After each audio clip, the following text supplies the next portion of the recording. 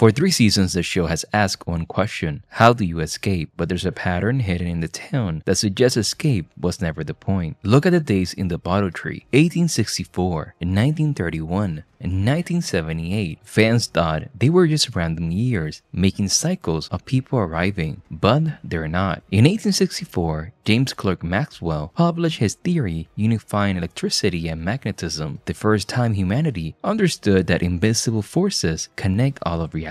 In 1931, Carl Jansky discovers cosmic radio waves, proving the universe is speaking to us in frequencies we cannot hear. These are not random dates. They are the moments humanity fundamentally changed its understanding of how reality works. And they correspond exactly to the cycles of reincarnation in the town. The town is not just trapping people, it's waiting for humanity to evolve enough scientifically to finally understand what it actually is. A dimensional prison built from emotional energy that operates on quantum principles we're only beginning to understand. Miranda failed, Christopher failed, every cycle before them failed. Tabitha and Jade are the first reincarnations living in an era where we understand quantum mechanics, dimensional theory, and the patterns of consciousness. The hidden clue is not in the past, it's in the timeline itself. The town has been waiting for us to get smart enough to solve it, and we finally are. So if the days mark humanity evolution in understanding physics, then someone in the town needs to be smart enough to use that knowledge. And that is Jade. Jade is not some rich tech bro. He's an engineer who made millions designing algorithms. From the moment he arrived, he's been applying quantum theory to explain the town. When Tabitha escaped through the lighthouse and appeared in the real world, everyone thought it was a miracle. Jade immediately called it a quantum event, maybe a wormhole, a dimensional rift. He understood her impossible journey was not magic, it was physics we don't fully understand yet. He referenced even the Einstein-Podolsky paradox, the thought experiment that proves quantum entanglement is real. He's using the same framework scientists use to study how observation affects reality. And here's the key moment when explaining why the town's events are not random. He brings up the chaos theory. He tells Tabitha about the butterfly effect. A butterfly flaps its wings in Wyoming. A month later.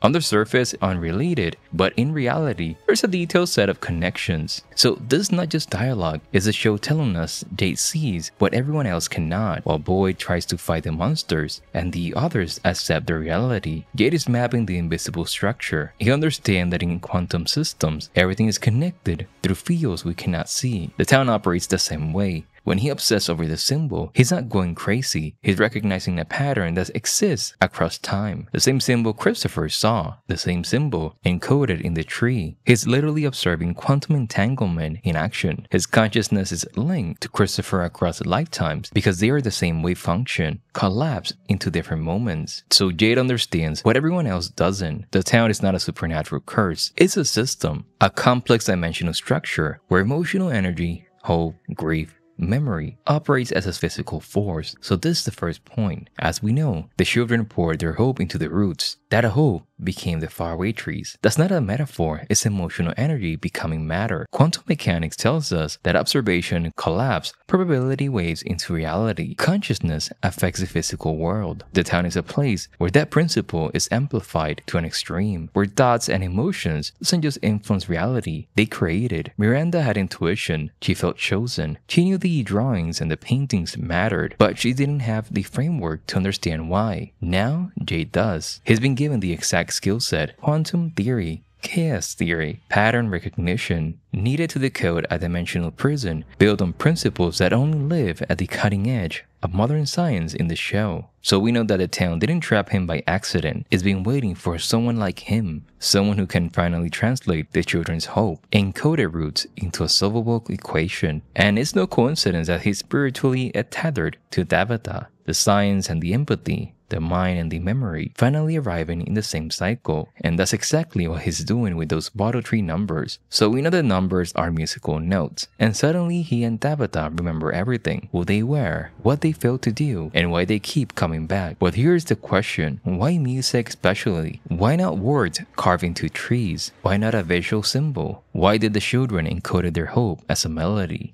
because music is the only language that exists as a pure frequency, and frequency is how information travels through dimensions, through time. Think about what the Faraway Trees dates taught us. In 1931, we learned that the universe broadcasts information as invincible frequencies. I mean, the children didn't have quantum computers. They don't understand equations, but they understood something primal. Sound, music carries across distance that sight and touch cannot. A mother's lullaby reaches a child in the dark. Music transcends language, transcends time, transcends the barrier between life and death. When they poured their hopes into the roots, they encoded it as a frequency, waiting for someone with the right knowledge to decode it. Jim saw this pattern. He recognized it. Then Jade translated those numbers into notes. He played the melody.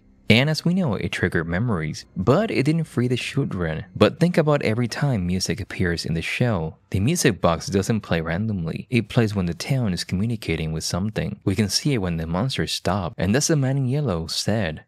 And going back to season 1, that established this pattern. Music equals memory. Music equals pain. Music equals the town control. We just didn't understand we were being shown the prison's power source from the very first episode. Because here's what everyone missed. The melody is not the key to freedom. It's the system of the trap. Music is vibration. The children's hope energy encoded itself as a song. And that song has been playing on an infinite loop for decades, maybe centuries. The town doesn't exist despite the song. The town exists because of the song. The frequency holds the dimensional structure together. As long as the melody plays, the loop continues. The show has been telling us from season 1, music in Fromville is never comfort. It's a weapon, a trigger, a prison, and the nursery rhythm tells exactly how to break it. They come for 3, unless you stop the melody. Not completed, stop it. For 3 seasons, everyone assumed stop the melody meant finishing the song, complete the ritual, break the music box. We were wrong. It means stop the melody of the town. Silence it, end it. Think about what Victor told us. Poured their hope into the roots to make the symbol, and those roots became the tree. The children were taken to the caves. In their final moments, they gave their hope into the roots. That hope became the song. That hope became the numbers. But hope is not always salvation. Hope can be a step to let go. The children's hope, their belief that someone would come, that someone would save them, encoded itself as a frequency. Every note is their last breath. Every repetition is them reliving their dead, waiting, hoping, never release. This Y and QE means remember. Remembering without releasing just makes the loop better. The children need someone to remember, and to give them permission to forget, to stop the song that kept them frozen in their final moments. Jade decoded it, Tabitha remembered it, but performing the song won't free them.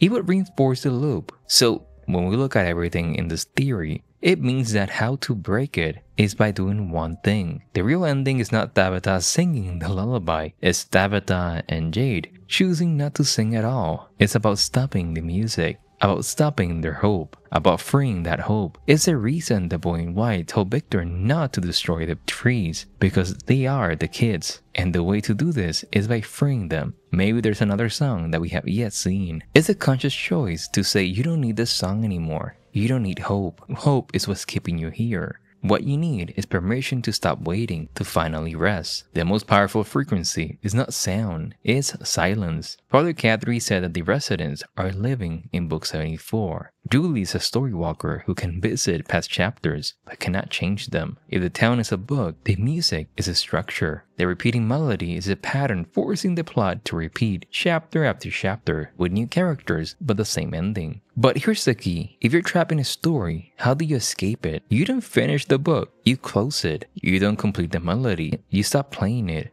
You silence the frequency. You collapse the pattern. Music is movement. Stories are movement. That's how you can escape a story. You stop telling it. The final scene will be them performing the lullaby at the lighthouse. It will be them choosing not to. Because stop the melody was never metaphorical. It was an instruction. As long as the frequency plays, the story repeats. There's something or someone orchestrating and maintaining this melody across all these cycles. And we follow the breadcrumbs the show has been leaving us. It points directly to the man in yellow, the entity who has been positioned as the primary antagonist. the puppet master behind the town's supernatural horror, and most importantly, the creature who literally feeds on hope, sustaining himself on the very emotion that the children encoded into their roots when they pour their dying wishes into the earth, which means that he has an interest in keeping that song playing on an infinite loop. The moment the music stops is when it's finally over. The real ending of From is not an escape, the choice to stop telling a story that should never have been written, and see you in Season 4.